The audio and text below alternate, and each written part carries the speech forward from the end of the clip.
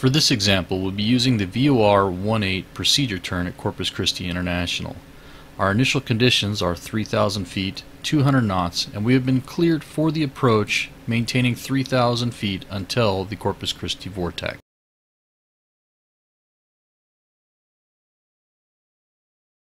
If you haven't already done so, 15 to 20 miles out is a good time to brief and set up for the approach.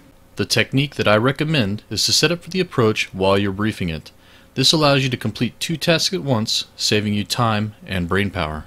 We will not be covering approach briefs in this lesson. However, as for the setup, we will verify the appropriate VOR frequency of 115.5 is set. We will set our heading bug to 012 in preparation for the outbound turn, and verify that our rad alt is set to 500 feet, which is approximately 10% below height above touchdown. Once we reach 5 miles from the initial approach fix, we'll slow to 150 knots indicated in preparation for the approach. This is also a good time to prepare your clock by changing it to the timer mode and clearing any previous countdowns that may be running.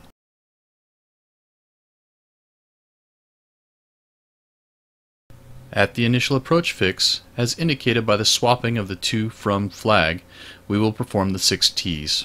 Time is not required. Turn. For this example, we'll be turning to parallel the outbound of the 012. However, if we were to be turning from more than 90 degrees of turn, then we would turn straight to an intercept of no more than 45 degrees. Time.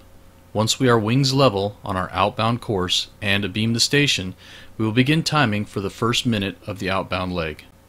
Transition.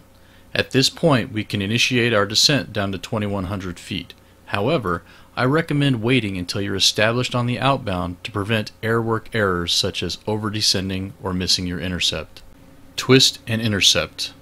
Now we'll twist in our 012 course into the CDI and turn to intercept it using a double the angle intercept, up to but not beyond 45 degrees. It is important to expedite this step to get yourself established on the outbound prior to the end of the first minute. And finally, talk. If told to do so, you would now report to ATC that you have begun the approach. Otherwise, this step is not required.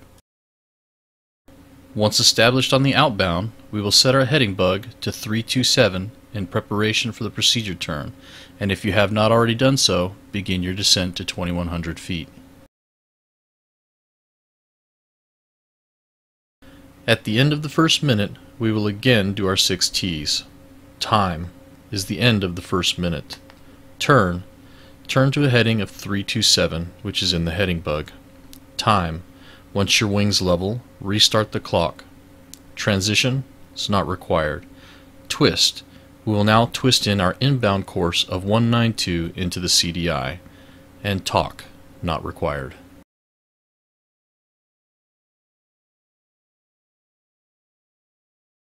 At the end of the second minute, we will make a 180-degree turn to track inbound and re-intercept the final approach course. This turn is normally done in the opposite direction of the station. However, if high winds or poor airwork have pushed you far enough out, you may need to turn inbound in order to stay within any remain within DME.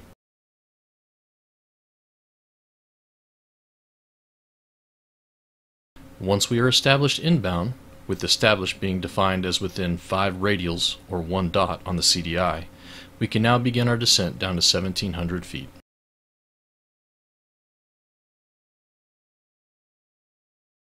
At 5 miles from the final approach fix, we will slow to 120 knots and configure to BAC.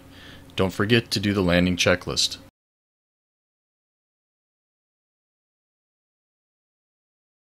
At the final approach fix, we will again do our 6 T's. Time.